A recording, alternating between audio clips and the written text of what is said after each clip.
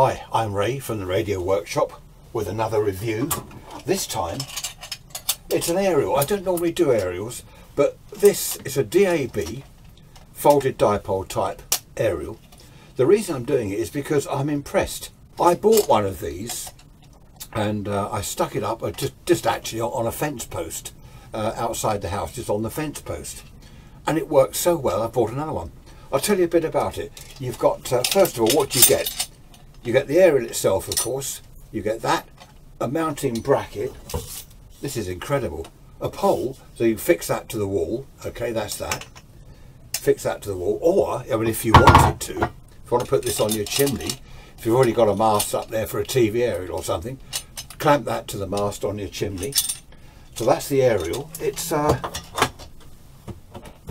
15 metres of coax. It's all quite incredible, actually.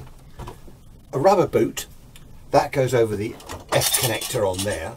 Okay, you can put your F connector on, put that on the coax, then slide that over it to keep the water out.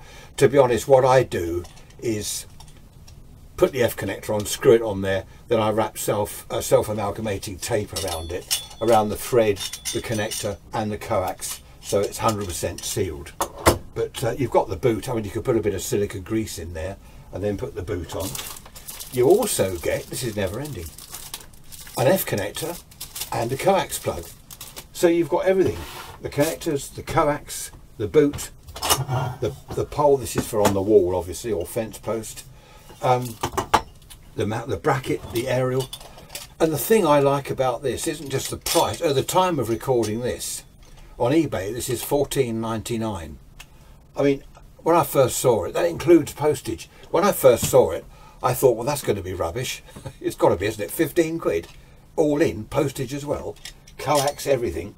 And I thought, well, I'll go for it. And when it turned up, I'm amazed. This tube here, it's not split. You know, some of them it's split tube all the way around. This isn't. This is proper tube. It's well made. I am impressed. It really is well made.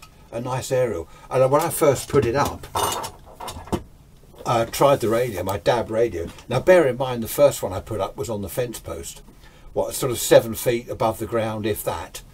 I was getting, I'm in on the Sussex coast near Brighton. I was getting stations on DAB from Hampshire.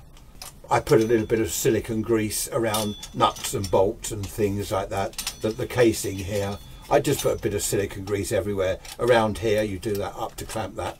I put it around there just to keep the water out. Here we are, I'll put it on the screen for you. Digitalis, that's D-I-G-I-T-A-L, okay, digital, I-S, Digitalis, direct, digitalisdirect.co.uk. It's actually manufactured by SAC Electronics. There we are, in the UK. Where's there? There we are. You get all sorts of instructions with it as well, which is good. With a DAB aerial, mount it that way, vertically, not horizontal. All DAB transmissions are vertical, so you want it that way. Take your coax there, bring the coax down and up so the water drips off there, then here and down your pole or wherever it's going. The reason I bought two, I put one of these up outside we've got a DAB radio in the kitchen. I've just run the coax out through the wall to this on the fence post. We're also in the dining room, we've got a DAB FM tuner. So I'm going to stick this up on a pole out the back on the wall of the house. Not this pole, it's a pretty big pole for some amateur radio stuff actually. So I'm going to stick that up there, which would be rather good. I thought rather than buy a splitter and have to run coax all over the place, I'd just buy another aerial. So there we are, you won't be disappointed. And I'll tell you what, the sun's shining, so I'm going outside now. I'm going to get the ladder out. I'm going to stick this up on my pole and I might let you know how I get on with the next video. So yeah, good luck with that if you're going to get one. I don't think you can go far wrong with this.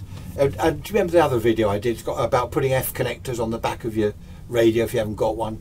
Have a look at that video. It's all about putting an F connector on the back, because a lot of these radios don't have an F connector. Right, good luck with your aerial. Thanks for watching as always. I shall see you next time. Bye bye for now.